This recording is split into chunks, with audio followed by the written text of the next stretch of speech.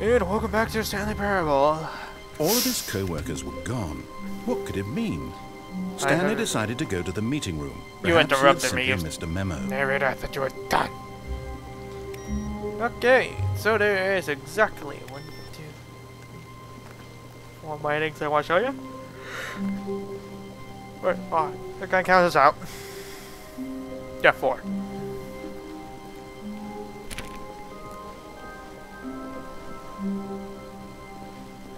It's like an endless hallway. When Stanley came to a set of 2 And open all doors, through the left he entered door. the door on his left.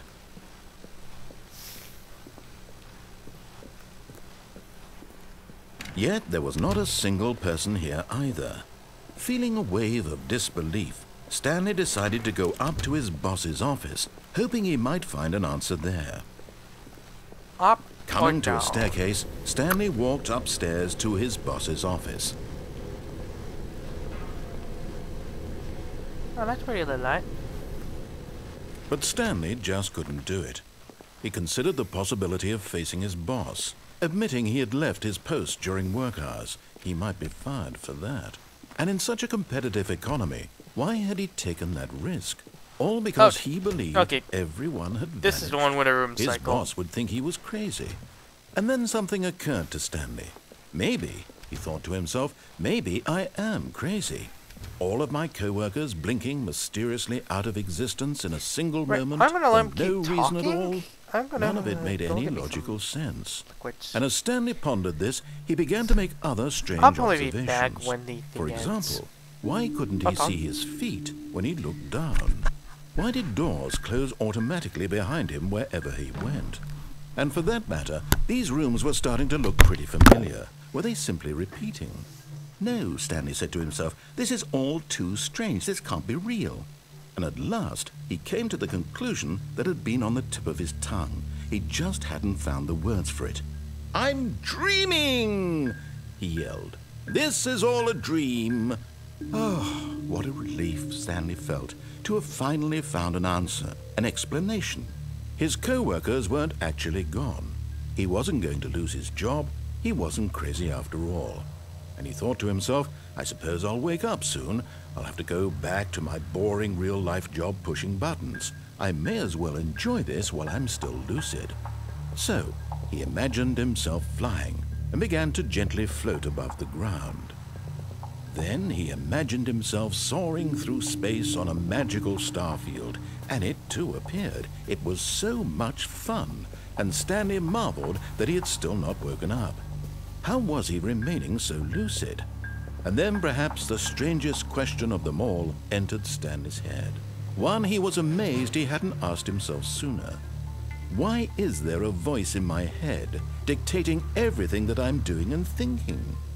Now the voice was describing itself being considered by Stanley, who found it particularly strange. I'm dreaming about a voice describing me, thinking about how it's describing my thoughts, he thought. And while he thought it all very odd and wondered if this voice spoke to all people in their dreams, the truth was that, of course, this was not a dream. How could it be? Was Stanley simply deceiving himself, believing that if he's asleep he doesn't have to take responsibility for himself? Stanley is as awake right now as he's ever been in his life. Now, hearing the voice speak these words was quite a shock to Stanley. After all, he knew for certain, beyond a doubt, that this was in fact a dream. Did the voice not see him float and make the magical stars just a moment ago? How else would the voice explain all that? This voice was a part of himself too. Surely, if he could just... He would prove it. He would prove that he was in control, that this was a dream. So he closed his eyes gently, and he invited himself to wake up. He felt the cool weight of the blanket on his skin, the press of the mattress on his back, the fresh air of a world outside this one. Nature. Let me wake up, he thought to himself. I'm through with this dream. I wish it to be over. Let me go back to my job. Let me continue pushing the buttons. Please, it's all I want. I want my apartment, and my wife, and my job. All I want is my life exactly the way it's always been. My life is normal. I am normal. Everything will be fine. I am okay.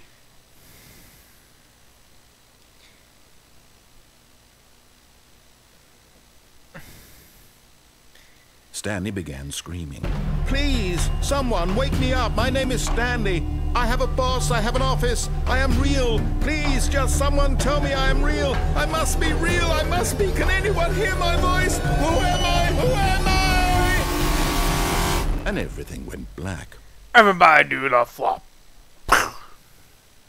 Right on some concrete. This is the story of a woman named Mariella. Oh, what a pretty name. Mariella woke up on a day like any other. She arose, got dressed, gathered her belongings, and walked to her place of work.